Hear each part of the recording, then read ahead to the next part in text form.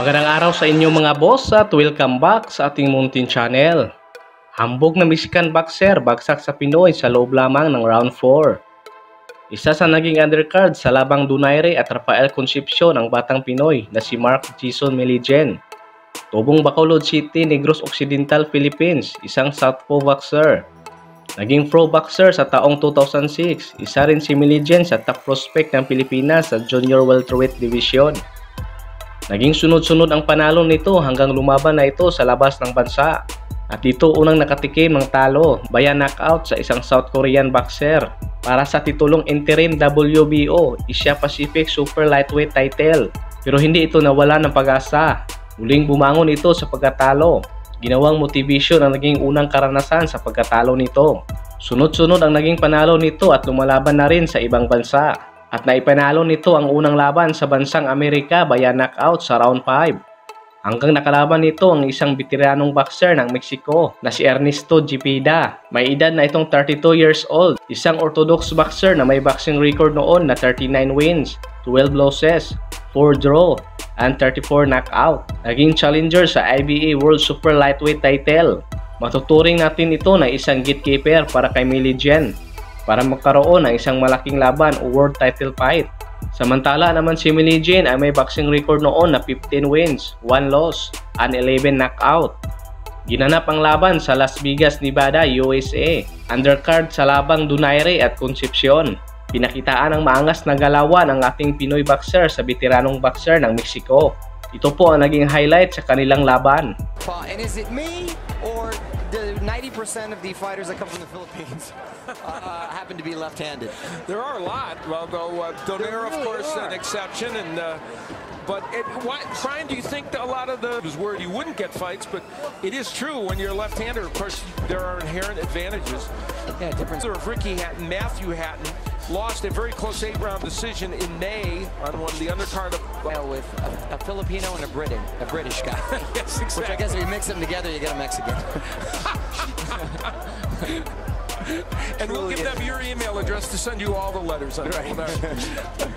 We're halfway, or somewhere in there. Is there a guy that feels like he wants to set down on his punches more? I think he seems like he's a type of fighter that wants to sit down his punches and just let his hands fly.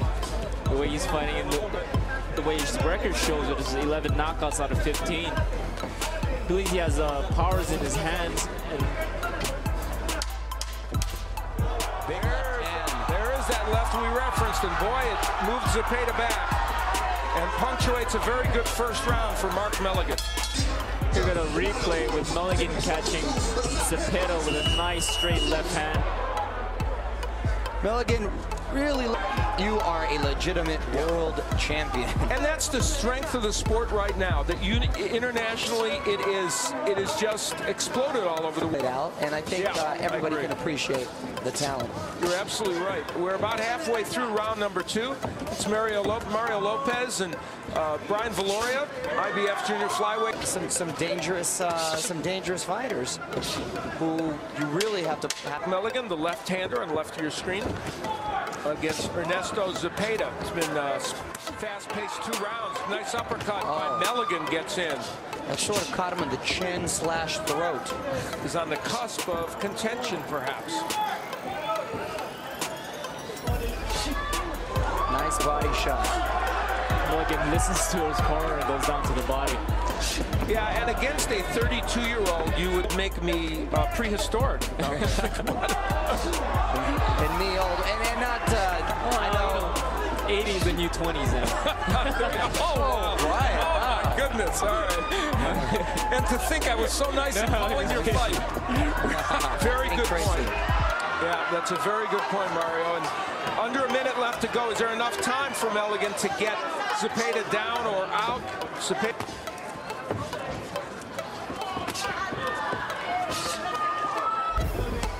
Melligen, the left-hander. Cepeda, the righty, with the white stripe down his trunk. His left eye. Seems to have given Melligen an extra burst of energy. In this fight has turned, and Melligen, using those straight left hands, has really altered this fight. Big left again by Melligen. Stuns Cepeda and puts off the rope. That cut and just wants to expose it even more. going after Jed with those left jab, left hooks, right. And now a complete arsenal of punches in some deep water here. And you mentioned now it's not in the big left. Powerful, and he shows in his legs too. Oh, big my. left hand. Can Zepeda withstand much more of this, either in this round or even to come out for round 5? The corner is going to have to take a good look at that eye and just take a good look at that fighter because this is. I haven't seen Zepeda throw. Oh, that is a knockout. Panalo si Melligen via technical knockout sa round 4. Naging maganda ang laban nito kontra sa veteranong boxer ng Mexico.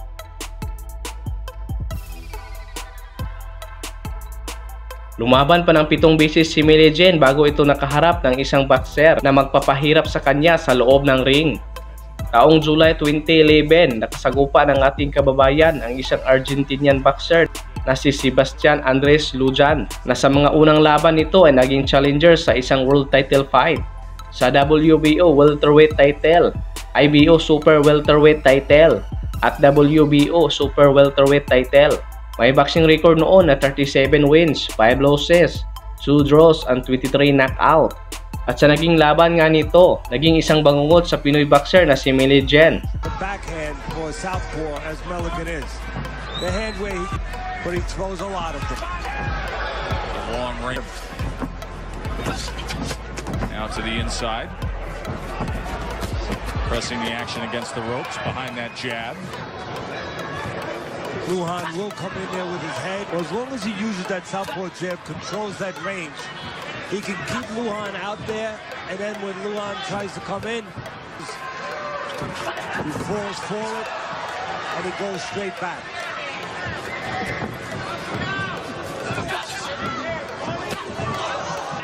Gives you that upper body.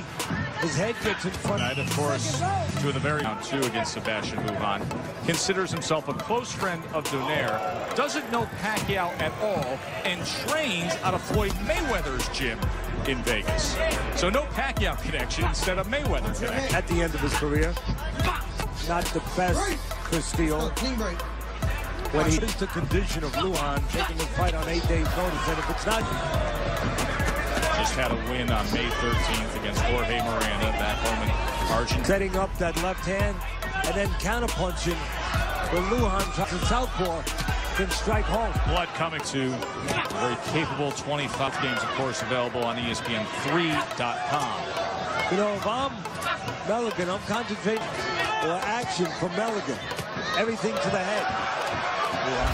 Take a look here. We talk about Lujan leading that head forward. Well, he leads it forward and round number 4 with the right hand as both men really pick up the pace here. Shift heads that caused that cut.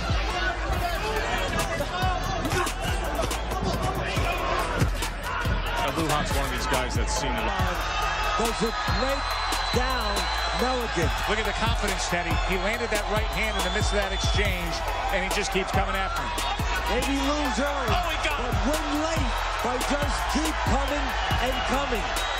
Like the tie, Vito Villamor is the cut man. Look at this.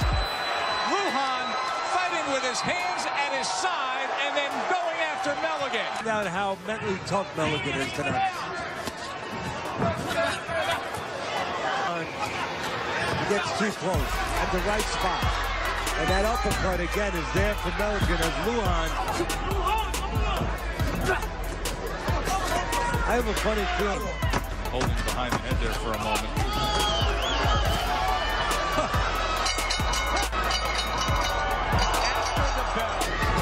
Good right hand. But he's going to find that. He's going to find that right hand with the southpaw because again, watch Melligen when he goes back. He steps back. He leans on that left side, the side of the right hand.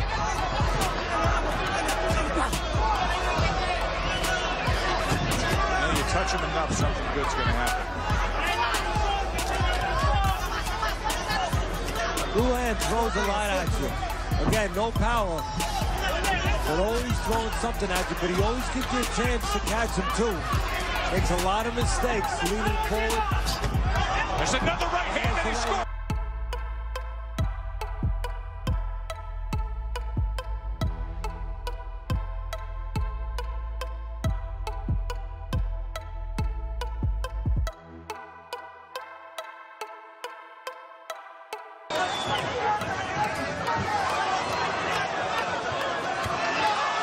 lifting him up with that left hand, and Lujan just did a little shake and bake, and then turns the tables and comes on with an offensive assault of his own. And again, there's a method to the madness of Lujan with that shake and bake, as you called it. It's to again show disregard for everything that Melligen does, and another way besides the punches and the pressure to break Melligen down, to make him stop believing in himself and to believe that he cannot affect Lujan. Of course he has a say, but Lujan's trying to make him believe he doesn't. A little bit of breaking, giving in. Here it is again. Look at Lujan. Just telling Melligen. Apat na beses itong bumagsak sa lona. Hanggang sa round 9 na nga ay dito na tuluyang bumagsak si Melligen at hindi na ulit ito tumayo. Isa sana sa pinakamalaking break sa kanyang boxing career para sa isang world title fight kung naipanalo pa sana nito ng ating kababayan ang laban. Ang pagkatalong ito ay kinimkim ng husto ng Pinoy boxer. Isang malaking upset ang naging laban. Dito gumuho ang karir ni Melligen. Lumaban pa ito ng 2 beses sa taong 2012 at nagawa nitong in-knockout ang mga kalaban. Ito na pala ang huling laban ni Melligen sa loob ng ring. Nagkaproblema ito sa pinansyal at naging homeless, kaya pumasok ito sa pinagbabawal na gamot. Naaresto sa isang bypass operation at nakunan ng pinagbabawal na asin at humantong sa kulungan. Sa panahon ng interogasyon, sinabi ni Melligen na nakatira siya sa mga kalye at inamin rin nito na gumagamit ng pinagbabawal na asin. Nagpahayag rin ito ng pagkabigo dahil sa napabayaan na ito ng kanyang trainer at kanyang karir. Naging miserable ang kanyang buhay at karir pagkatapos matalo kay Sebastian Andres Lujan. Nasayang ang karira ni Melligen sa boxing, nasilaw sa pinagbabawal na asin. So yan na po ang ating video sa ngayon mga boss. Maraming salamat po.